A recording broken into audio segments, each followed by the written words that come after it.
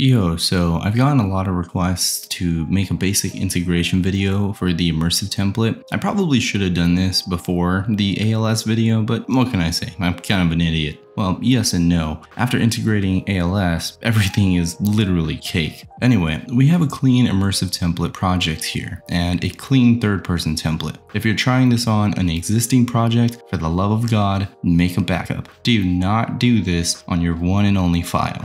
Okay, migrate the Immersive template over to the third-person project, and whenever I'm combining multiple projects that have animations and skeletons, I always want to delete as much as I can so that the animations are consolidated to one skeleton. So this is just a side bonus tip for working with Unreal. As long as the skeletons are exactly the same pose, same bone names, you can do this. If there is anything different, please be cautious. In this case, I haven't changed my skeleton aside from adding the two-hand socket and, oh dear God, the footstep sockets. God, these are super outdated.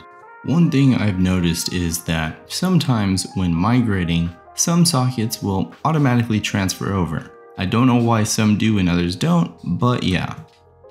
Let's go to the characters folder, delete the skeleton, and select the immersive one to replace it with. Another side note, when choosing which one to delete, choose the one with the least amount of things added to it. And I'm talking about sockets and stuff. If they both have different sockets, then copy everything from one to the other and then delete one. The last thing you want to do is have to manually add the sockets all over again because you deleted the skeleton without copying them over.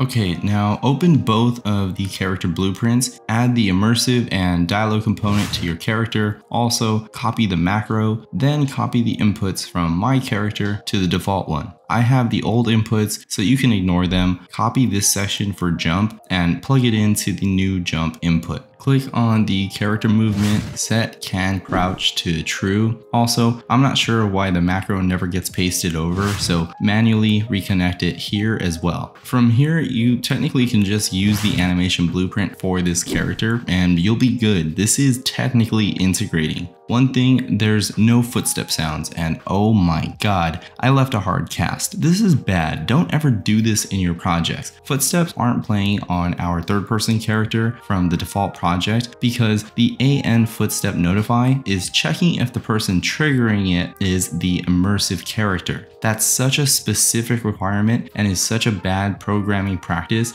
We want this to work with everyone, which the next update has this fixed. Instead of casting to the immersive character, delete that, get component by class, get the immersive component, and plug that in everywhere. Casting to immersive character is doing this. We want this, a blank slate that applies to as many things as possible. But yeah, that's basically integrating this to a default project in a nutshell. Oh yeah, the movement component is set to use the UE4 montages by default, and when we added it to the third-person character, it's using those, so you gotta manually swap them out. Again, this will be updated.